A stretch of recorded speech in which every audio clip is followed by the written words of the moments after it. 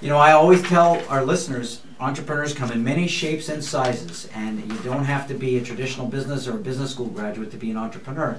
Our next guest is a perfect example of that. We have Chuck Christian of Chuck Christian Designs. Hi, Chuck. Hi, how you doing? Good, Chuck.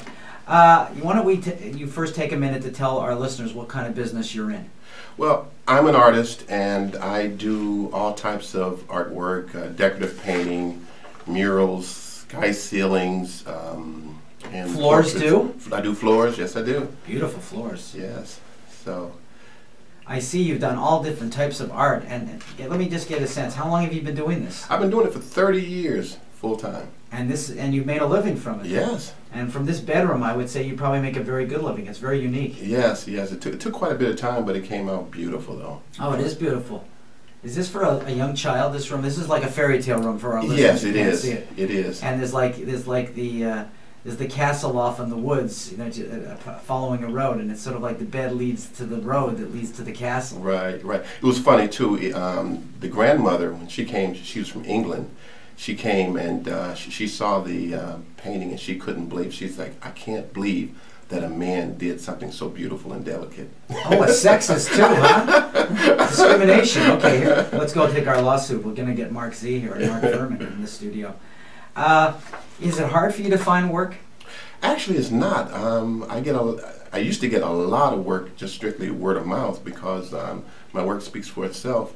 And then over time, I've started using the internet more, which has really, really helped me with my website. And decorators. I use a lot of decorators. A lot of decorators use me to do painting for them as well. I'm sure working with decorators is very useful. Do you work alone? I have a small crew, about three guys.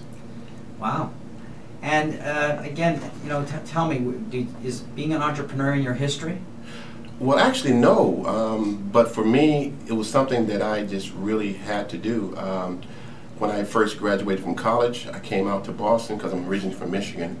And sorry to hear that. No, I'm just joking.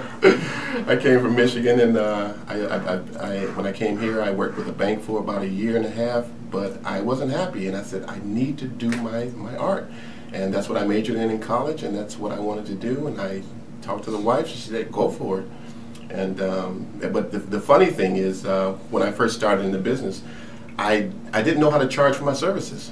And so the first good-sized job that I got, the lady asked me how much would it be, and I just pulled out a calculator and started calculating, and I came up with a figure, and the figure had nothing to do with square footage or anything. I went through and added up my bills for the month.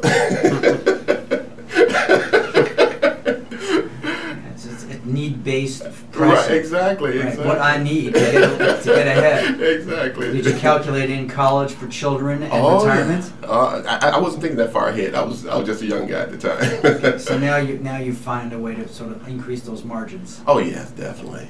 You know, do you do all the bookkeeping and business side of your business as well? Well, part of it. I have. You don't look like a QuickBooks kind of guy. No, I actually get somebody else to do that for me. But I really mostly just enjoy doing the painting and pricing, things like that. Oh, it's wonderful.